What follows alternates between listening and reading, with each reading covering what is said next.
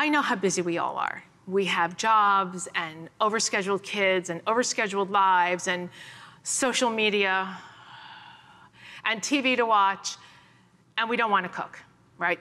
It's famously been said that we spend more time watching people cook on TV than we spend actually cooking. In 1973, people spent 2.5 hours on food prep for the day. Before you faint, in 2018, people spent 17 minutes on food prep for the day.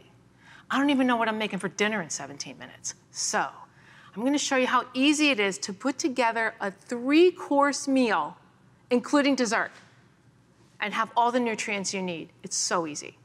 You do have to be able to chop, but you'll get there. All right, first thing I'm going to do is make a chickpea farro soup. It's a whole grain and a bean together. This is like your main course, and everything else we do is on the side. So we're going to take extra virgin olive oil. Our pan is not hot, right? Extra virgin olive oil is a high heat oil, but you don't want to heat it without ingredients in there because otherwise you lose the flavor. And you want to keep the flavor, right? The job of soup is to be sweet and to relax the body so the rest of your food digests well. So you want to keep your oil as flavorful as possible. So the next thing to go in, or the first thing actually, is finely minced garlic and finely diced red onions. The more finely you can dice your ingredients, the sweeter your soup, right? There's more surface area to bleed, and you get more of the sugars of the veggie in there. Then you start on like a medium heat, tiny pinch of salt, so that the vegetables start to bleed their juices into the oil. See, it was a tiny pinch, right? And we'll just kind of move them around until the sizzle builds. And while that happens, we're going to come over here and cut celery into tiny dice. And you do that by splitting the celery into 3 or 4 spears, leaving the top attached. It doesn't go flying all over the board. It's so easy. Could you use a food processor to do this? Yes. It will take you longer to clean the food processor than it'll take you to dice the celery.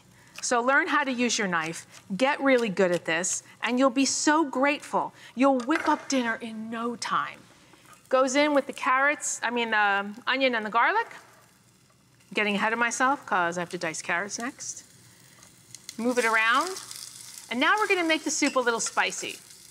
While this is designed to be easy for you to make, you also want the soup to serve the purpose of your life.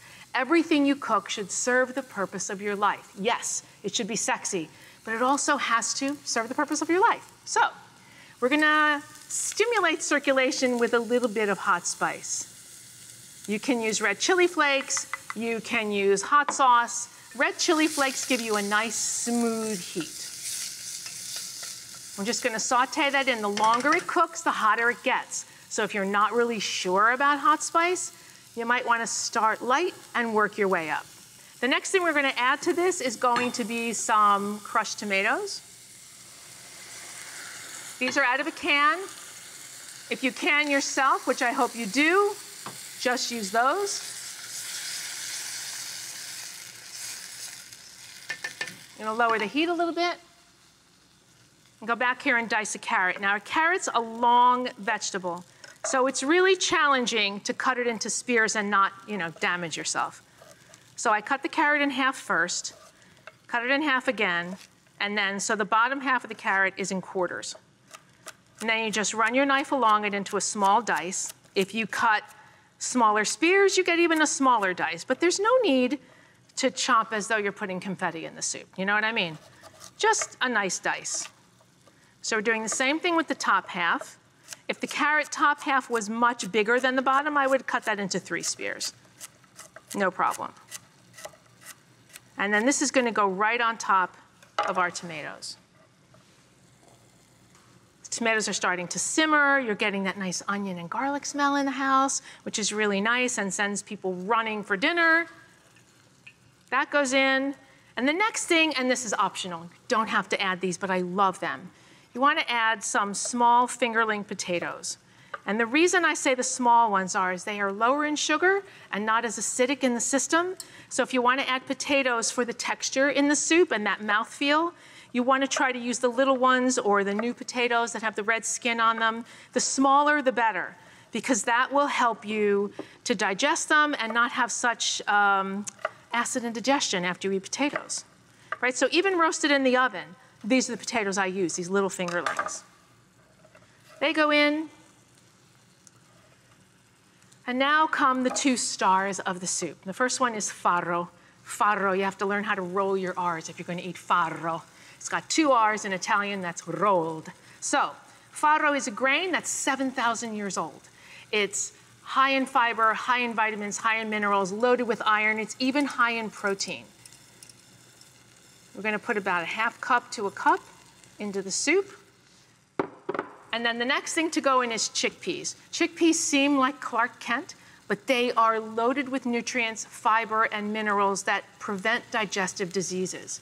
I'm using canned chickpeas, I won't lie to you.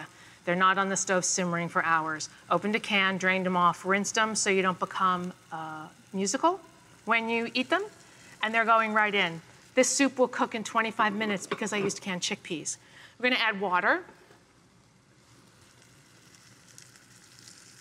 You wanna have about 4 times the amount of farro, water as farro, so the soup gets nice and creamy. And this will cook for 30 minutes. After 30 minutes, it's gonna look pretty much the same. Except the tomatoes look a little more finished. And you see the soup took on a nice sort of brothy quality. So now all we'll do is season it with salt. This is to your taste. But if there's 4 cups of water, let's say, in your soup, you want to use about a half a teaspoon of salt. Don't get too carried away, or your soup stops serving the purpose of your life and makes you want to have a beer. That's not the goal. So now let it simmer for a couple minutes while you prepare the garnish. You want to garnish a soup when you're done making it, especially if it's cooked for a half hour or more, because if you don't garnish it, it makes you feel heavy. This will make you feel fresh. If your basil, however, looks like this at the end of the summer, we use parsley. So we're just going to take the parsley and coarsely chop it. I take the stems off. Some people save the stems and use them. I usually compost them. You just want to take those tough stems off because they can be a little bitter. And then just coarsely chop. I like a lot of parsley in a soup. And when I've made a big pot like this, I may not garnish each bowl. I might just take the garnish, pop it in, and then serve the soup. So now we'll take a ladle, stir the garnish in really quickly. And when you serve a soup like this, which is sort of a feast in its own right, what's really being expected after that is a salad or a simple side dish and dessert, because this is really the star of the show, our chickpea farro soup.